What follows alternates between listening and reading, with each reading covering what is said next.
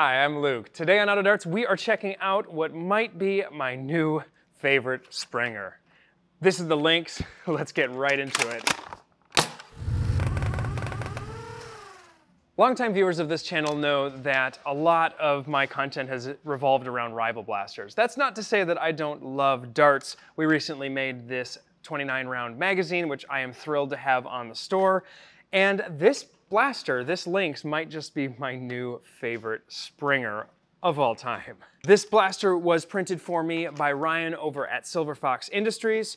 He did technically give this to me as a trade. He got a proton pack and I got a fully built Lynx. So let us know in the comments who got the better deal. I think I did. I was very happy to get the current version of the Lynx with all the nice accoutrements that come with it. Ryan's got some very cool springs that are in different colors that you can use to accent your build. The Lynx is a bullpup high-powered Springer. This one is a very smooth, easy prime, yet it shoots 240 to 250 FPS. In basic function, it's a bullpup blaster. The nice thing about a bullpup and a Springer is that you've still got a fairly long barrel because the breech starts back here and goes all the way to the tip with an integrated scar at the end. Now, because of that long barrel, you've of course got very good accuracy. This blaster is tuned absolutely perfectly. It performs very, very well with a very easy prime considering the power. It also has one of the best air seals I have ever seen.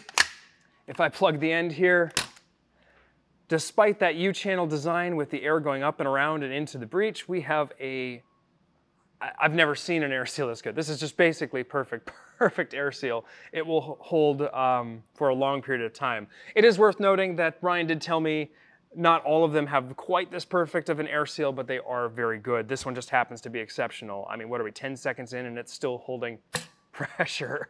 Very impressive. The Lynx blaster is designed by Dan over at Orion Blasters, and it is a very innovative design in a number of ways. First, the bullpup nature is really great. The print orientation and the parts and the designs themselves are very nice. There's almost no support as far as I can tell, maybe zero at all. And it is a very comfortable blaster. It has a wonderful grip, which is very welcomed on 3D printed community blasters. This just feels great in your hand. It's a lightweight blaster, it's very compact. You get that full-length barrel in a tiny, tiny form factor. If I were to compare this to a run-of-the-mill Caliburn, you know what, let's not compare it to the Caliburn, let's compare it to apples to apples, since this is also short dart. This is my TalonClaw, also built by SilverFox Industries, and you can just see the profile difference here when you're playing. And in reality, I believe this actually has the same length, or it's actually a longer barrel because this barrel starts about here. So if I'm kind of lining them up as best I can, let's see here.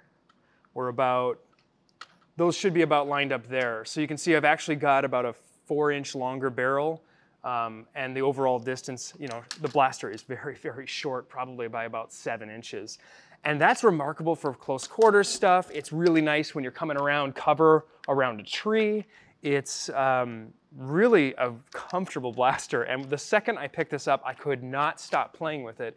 And it's been a while since I picked up a blaster and been that excited, at least a blaster that somebody else made or, you know, a blaster that a company made, because so many of the releases over the last year have been a little sad from the Ultra and Elite 2.0 line. I hung out with some Nerf friends for a day, and when I got this from Ryan at his place, and I could not stop firing it and playing with it all day. I am really, really impressed with the design, and Ryan's printing, of course, is second to none. He's also printing on Prusa printers like we are, and dials in his profiles to make sure that everything is printing really, really well. I've seen what some of his I think they're calling them foxed up prints, which are his B grades, the equivalent of our B grades, and they are about what we do for B grades. They're still quite good compared to other printers and other makers in the hobby to some extent.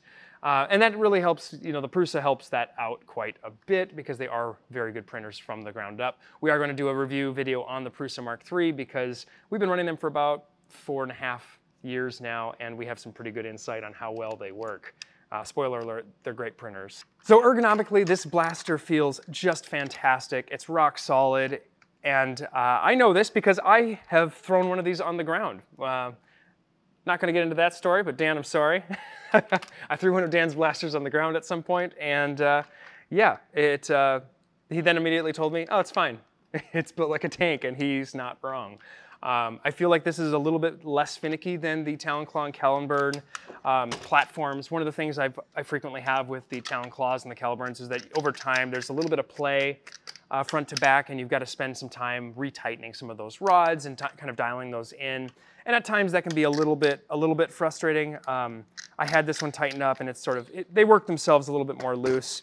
The design of this is such that everything is a little bit more rock solid. We're using extruded aluminum bars up front. I believe Dan cuts all the hardware for this blaster himself. Up front, we've got an integrated scar barrel, and this is key to the next point, which is this is the most accurate blaster I have ever fired. This is an actual 3D printed scar. However, unlike most scars, this is printed in SLA resin. So the layer lines are very, very small, so small that I can't really see them. They are there if you look close enough, but it means that it's a really, really great use of printing and a really accurate blaster.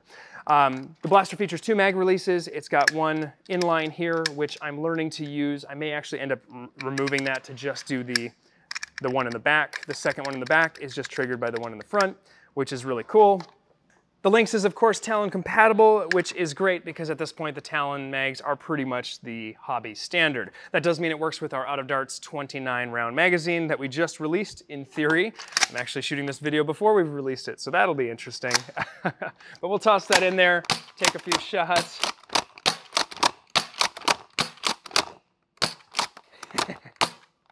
I'm smiling because I have a dart catch here, but I'm actually firing past it, which is way more fun.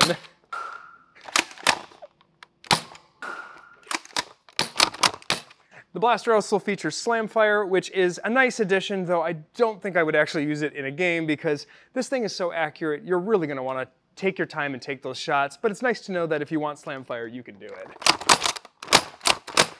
I will say that with this spring, while the spring is very easy to fire, it's a little bit difficult to slam fire because this blaster is performing and delivering the hits. Right now in its current form, it shoots about 240 to 250. I'll put up the actual chronograph numbers on the screen.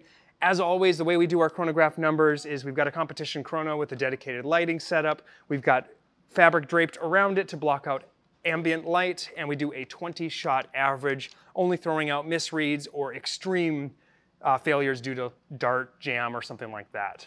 The bullpup design of the Lynx is honestly kind of perfect for our magazine. And I don't mean to make this a plug for the magazine, but just the way that this fits, it never interferes with your body. It actually sticks out less than it would on a regular magazine or a regular blaster. And so I think that's kind of a happy accident for us that this has kind of become my new favorite combo. I'm gonna try to take this one step further and maybe do like a tri-mag setup, but we'll see how that all fits on my body. I, for one, cannot wait to get back to games and be able to put this through its paces at a field. We've done some little small warehouse battles with employees here, but it's not exactly an indoor blaster with this spring. It's also worth noting, of course, there are many springs available for this blaster. You can tune it all the way down to HVZ levels, you know, under 130, all the way up to the 250 mark. And I believe if you wanted to go higher, you probably can do that as well, though personally, I think this is about the sweet spot. So I'll use this spring for our high FPS games and probably throw something else in for a lower cap. I'll put all the links in the description on where you can purchase this blaster from SilverFox Industries, as well as the original creator, Dan, at Orion Blasters. Dan, you're doing phenomenal work. I am blown away by this blaster. This blaster gets a 5 out of 5. It's one of the best things I've touched all year, and I couldn't recommend it more highly. We might consider offering them in the future if Dan is interested. I have not had this much fun with a 3D printed blaster in a bit, and I think it's a really, really solid platform. So thank you to Dan and to SilverFox. I think this is going to be one that sticks around for a while, and it also fills this nice niche where the Nexus Pro and the Dart Zone Pro Mark I and those similar blasters haven't done a bullpup design yet, so this is something new. Until next time, I'm out of darts.